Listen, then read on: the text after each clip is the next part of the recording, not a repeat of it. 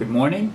Today is Saturday, September 14th, 2013. It's about 11:30 in the morning. And today is day 8 of my sugar withdrawal program, the T-30 method. So there are 22 days left, T-22. This now has about 11.5 teaspoons of sugar, or 46 grams of sugar. And let me have a little taste right now.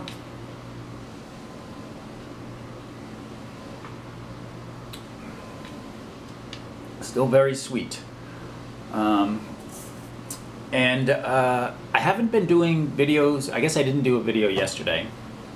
And over the next few days, I may not be doing them every day. Well, there's a couple reasons. First, it's sort of busy time around here, so I don't have as much free time, I guess. And second, this program, as compared to the caffeine withdrawal program, seems to be going a lot smoother and easier. So there doesn't seem to be quite as much to report about, like, potential withdrawal symptoms and things like that. Program is going very smooth. Yesterday, I still had about that much left at the end of the day, and I was thinking I would just pitch it, but then I decided to just drink it just to stay within the parameters of the program. And then last night I did have a bit, sort of my first craving. I was sort of craving coffee ice cream for some reason. But the cravings are nowhere near as bad as they were for my caffeine withdrawal program. So far it's going very, very well. Let's see, what else? All right, so I'm coming close to, the American Heart Association recommends that you have 9 teaspoons of added sugar a day. So I'm getting close to that point, but I'm still getting more sugar than is recommended. So I think, after I hit the 9 teaspoon level, maybe I will start feeling more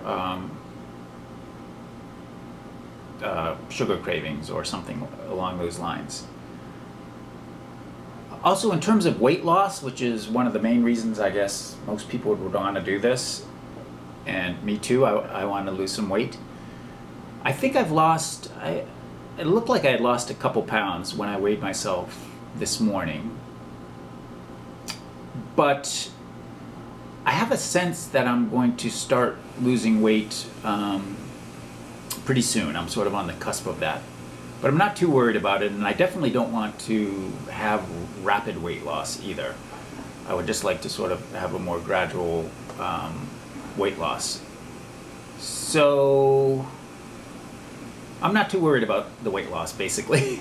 And I feel like it may start soon, but I'm not too worried about it at this point.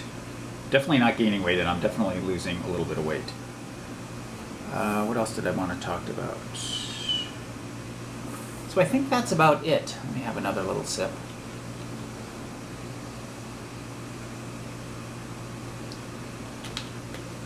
There's a lot going on in sort of my life other than this, so I'm a little distracted, though I'm definitely staying on the program, so that's the baseline. But in terms of doing videos and reading and stuff, I may not be doing it as often, but I'll try to keep updates as it goes along.